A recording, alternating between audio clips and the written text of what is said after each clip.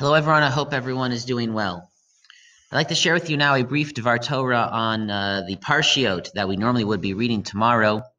One of the unfortunate aspects of this situation is that without coming together to Shul on Shabbos, without having a regular laning Kriyas Torah, the reading of the weekly Parsha, so the Parshat HaShavua is losing out a little bit. We're not hearing the Parsha.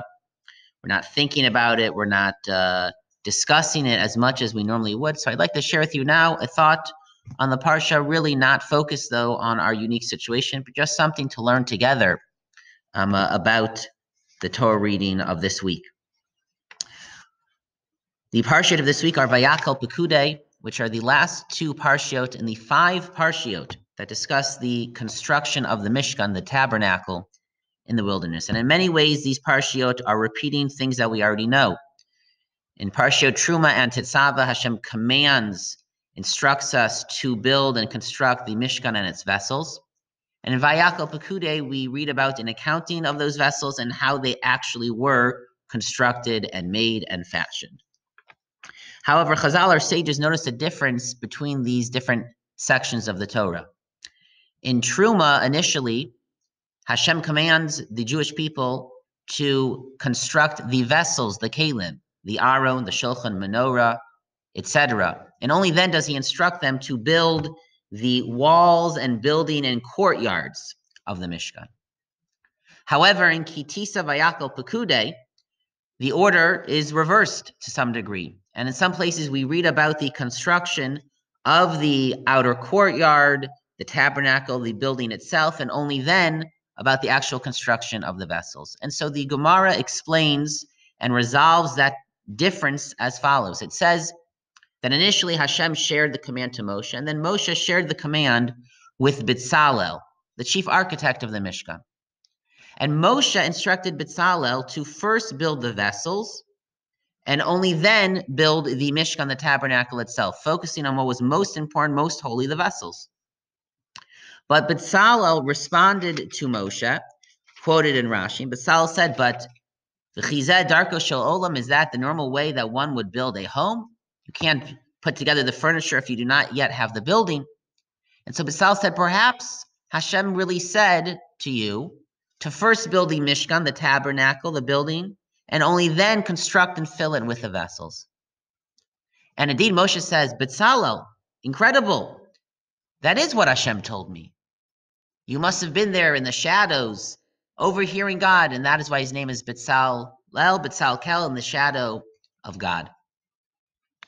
Now, it's not actually clear if Moshe Rabbeinu somehow forgot or misunderstood Hashem, or even purposely tested Betzalel if he would figure out the right way to do it. So I'd like to share with you a thought of perhaps why there was this miscommunication, whether it was by mistake or on purpose. Why was it important for there to be some ambiguity in the instructions and for Bezalel to figure it out on his own? Again, as we mentioned, we would normally read 2 Parshiot this week.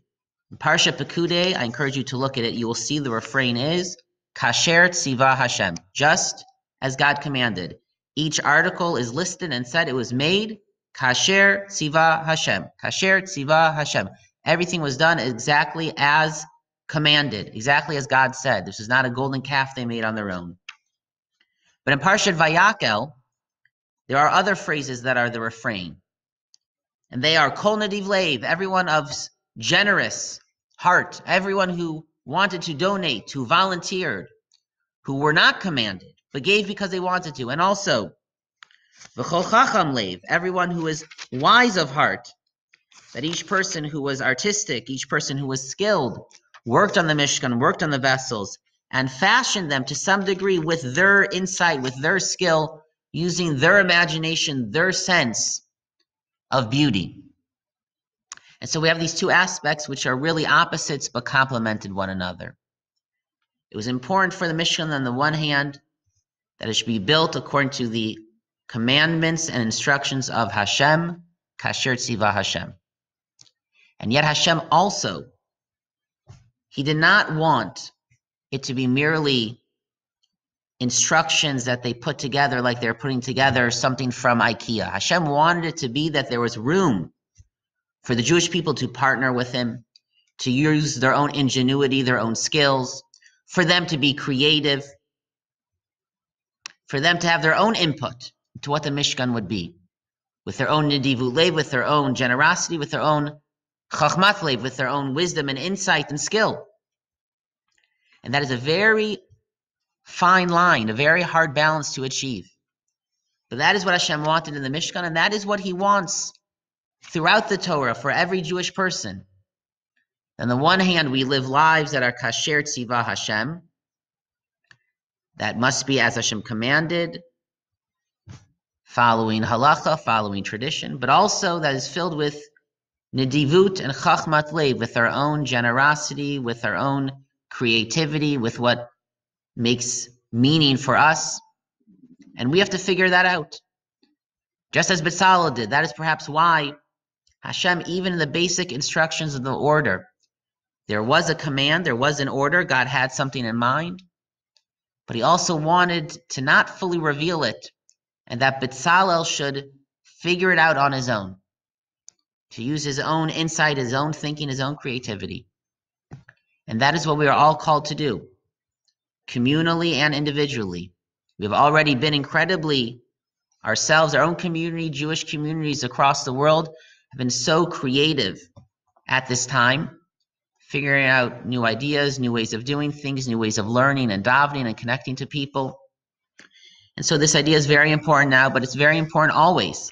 And this is something that we will take from this experience, to not always do things in the exact same way, to always look at things with a new eye, to try to be creative, to try to live lives that balance both of these principles, to live a life that one can say was kasher tzivah Hashem, as God commanded, fulfilling those commands and instructions, and also a life that is filled with nidivut and chachmat lev, that we share our own generosity, our own creativity, and in that way partner with Hashem, just as Moshe and Bezalel did with the Mishkan.